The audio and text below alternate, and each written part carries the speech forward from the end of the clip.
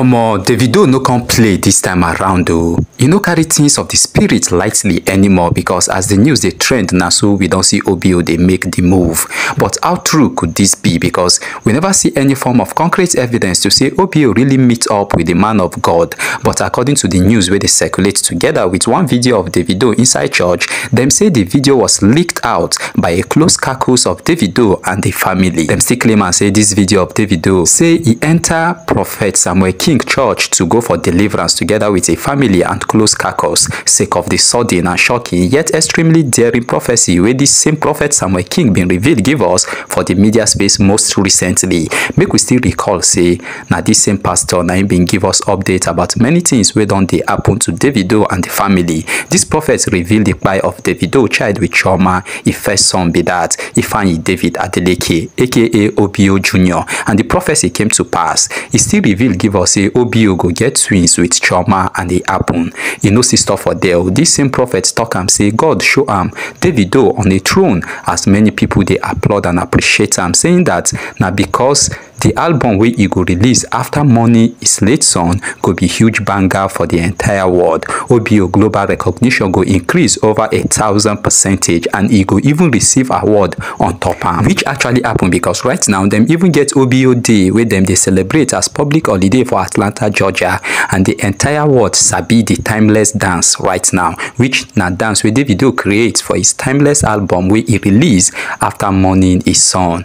Omo, this pastor really talk about Davido and e come to pass. But on the lower side, this same man say he been try reach out to the superstar and the family, but it's either the team no gree allow the talk reach e ear or him hear am and he choose to ignore, thinking say na money the pastor find come or na clout he dey try chase with his name. So as the thing come happen, everybody eyes clear and then begin recognize the man as a true man of God. So now we no suppose dey surprised if we hear say na true OBO actually rush to this prophet for deliverance or prayers or anything for spiritual backup and God's rescue from the hands of those wey dey plan against am.